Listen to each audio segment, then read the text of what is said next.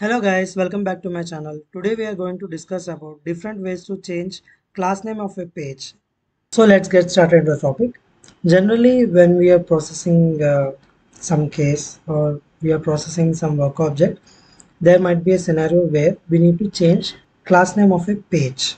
Why? Because as we know, there are different layers in the application, and while we are playing around the data, we might get a scenario to do a page change class.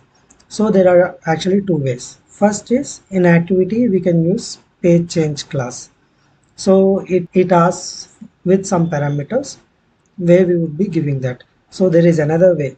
Suppose you are working on a data transform, there you got a situation to do a page change class. Then the only approach or the most frequently used approach is write an activity. In that activity uses page change class and invoke that from data transform. So instead of doing this, or instead of creating this redundant activity only to change the page class name, we have an OOTB activity that I will be explaining in the video. So suppose if you take an activity, you use this page change class and you will be passing the new class name, data transform, keep, skip declarative processing. So these are the parameters to this method. So page change class is actually a method. You can see the history. It creates a new page of the indicated class model and merges the property from the existing into it.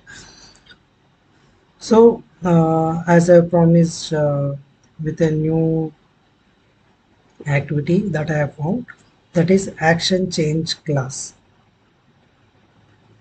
So this is the activity action change class. In this activity, it asks for a parameter new class. So if you give that, it will update the class of the work item. It actually does page change class here.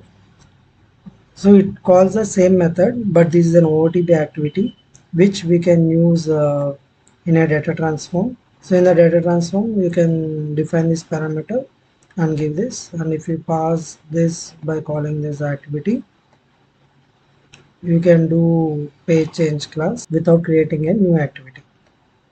Hope this is helpful for you and you have read a new tip. This is also a valid scenario based interview question. Thanks for watching this video. Please share, subscribe and like the videos.